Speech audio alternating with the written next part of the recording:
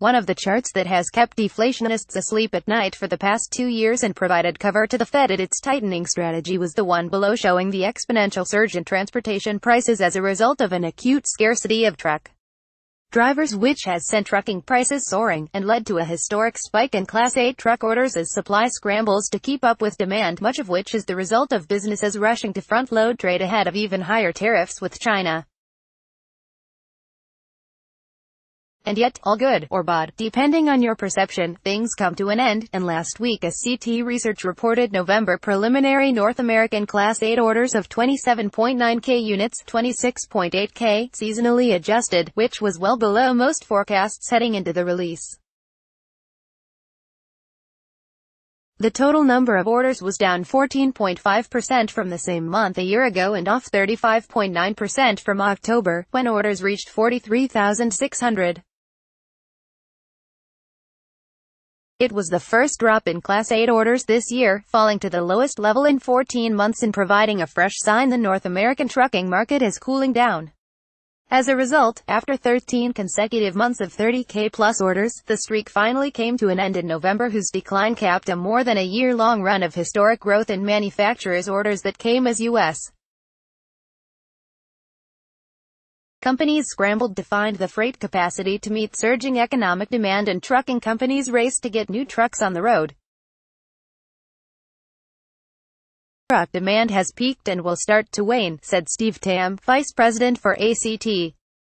Commenting on the unexpected sharp drop, BMO analyst Joltis said that while there is no doubt that freight and freight rate growth have slowed, we do not think that it is time to panic just yet. To be sure, with Class 8 backlog still above 300K units, approximately 10 months of production is already spoken for. Furthermore, the recent buying spree produced 468,600 new truck orders in the first 11 months of this year, 81% more than the same period in 2017, translating to a 511.2K annual rate. The frenzied production has pushed backlogs at truck equipment makers like PACCAR, Navistar and engine maker Cummins deep into next year. According to BMO, the prevailing thought is that dealers have been preparing for strong vehicle demand in 2019. We believe that, as manufacturers' available build slots become further extended, it is putting pressure on customers to lock in 2019 availability, BMO's Tis said. However, as he countered, after the recent string of record order months, it is reasonable that November orders cooled. The slowdown was inevitable, Acts Tam said, and sure enough, the broader freight trucking market also is slowing. Don Ake, vice president at Freight Equipment Research Group FTR, said fleets are taking a breather after an unprecedented 5-month period. FTR estimated November orders for new Class 8 trucks at 27,500. Indeed, demand declined at a double-digit percentage pace in November from a year ago for van, flatbed and refrigerated trucks, according to online freight marketplace Dat Solutions LLC. Yet, what is surprising, is that the months of October through December typically are among the strongest for new big rig orders, Ake said, but it appears seasonal patterns were turned around as fleets pulled forward their orders to front-run the escalation in the U.S. trade war with China. It's flipping the thing on its head, he said. What happens next? According to BMO, one of the most important metrics to monitor will be cancellations. And although gross cancellations have risen relatively precipitously, the cancellation rate as a percentage of trailing 12-month orders remains slightly below 10%. In addition, the cancellation rate as a percent of the backlog reached 3.5% last month, not much higher than the average rate of 2.4%. That said, investors have certainly taken notice of the uptick in cancellations, sending trucking stocks sharply lower in recent weeks. Yet while it is certainly not a positive, the numbers may not tell the whole picture. According to BMO, which remains optimistic on the sector, it is likely that customers have been switching build slots given how far out orders are being placed, which can count toward cancellations.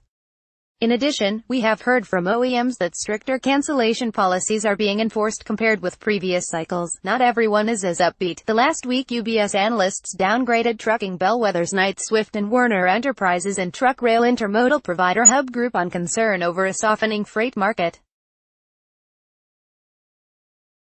The peak season tightening we had anticipated in late October and November has been more muted than we expected, the silver lining, according to ACTSTAM, is that slowing demand for trucking services and new rigs will enable capacity to stretch to meet demand.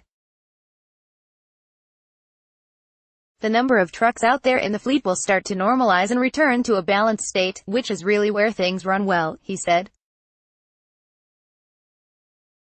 Perhaps this optimistic view is warranted, although a far bigger risk is what happens to end demand for heavy-duty trucks if trade between the US and China is indeed about to hit a brick wall. As we noted earlier today, the latest Chinese trade data was downright ugly, with a growth tumbling to the lowest level in over a year and missing expectations widely, while Chinese imports from the US finally collapsed, dropping 25% in November. Why? And with the comparable plunge in Chinese exports to the US only a matter of time, BMO's assessment that it's not time to panic just yet may prove to have been painfully optimistic in just a few months' time.